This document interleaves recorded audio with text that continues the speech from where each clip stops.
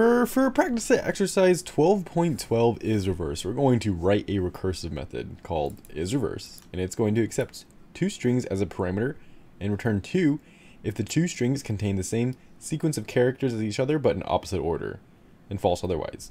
So we have all of this you can read as well, kind of detailing what we need to do. You can read that while I start this method header. It's going to be a public boolean isReverse. We're going to accept two strings.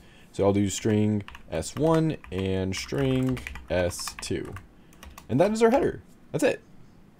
We want to assume that the strings passed are not null. So that's good. The first thing that we can do, the easiest thing that we can do before we get into any of this, all we need to do is compare the length. Like, if they're not the same length, it's going to immediately quit. And that can resolve so many issues for us so quickly.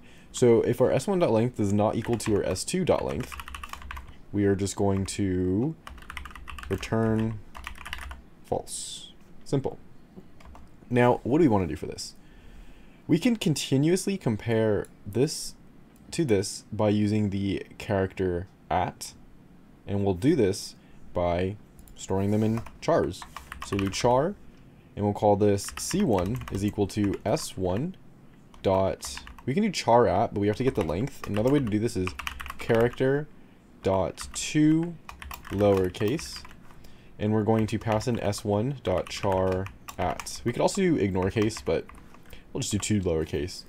And this is so that it ignores the casing. And that's important because it's telling us to in the instructions. If it wasn't, then, and we wanted to include casing, then we could just completely omit this part and do the s1.charat a1 or s2.charat, and that's pretty much it. I don't know why this is a1. That should be char at.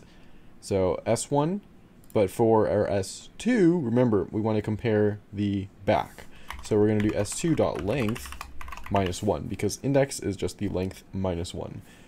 So those are how we would get those two characters, and now we just need to compare them. We want to return true if they are true. So we want to return if our c1 is equal to our c2, and we're going to continuously do this, right? We're going to continuously run through this and until we hit a base case, which we'll code next for. So to hit our base case, we are going to have to make our string smaller and smaller. So that's where our recursion comes in. In our recursion, we're going to pass in s1.substring. So we are going to get a smaller string. We're going to pass in a smaller string. We're starting at index 1. And so essentially what this is doing is it's going to pass in the string starting at index 1 all the way to the end. And for our s2, we have to be a little bit more specific. We'll do substring. And then inside of here, we're going to start at the 0th index. And then we're going to pass in the s2.length minus 1. So we have to do the front and the back for this one. And that's pretty much it. We're going to run this all the way down. And if we get to the end, right, and I might be missing a parenthesis right here. There we go. So if we do get to the end, and we know that our length is 0, then we return true, right? Because it hasn't returned false. If c1 is not equal to c2, it would return false. This is like an if-else statement right here. A couple different ways to do if-else statements. And now to handle our base case. So we're going to continuously run this all the way down to 0. If we press submit just from here, we're going to see that we have an out of bound, out of range when it hits 0. So we need to stop this at 0 before this even hits any of this.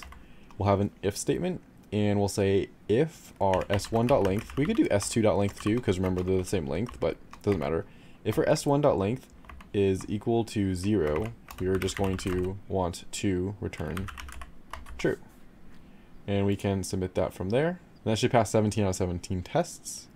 So this is the code that we're using to solve this practice exercise 12.12 isReverse.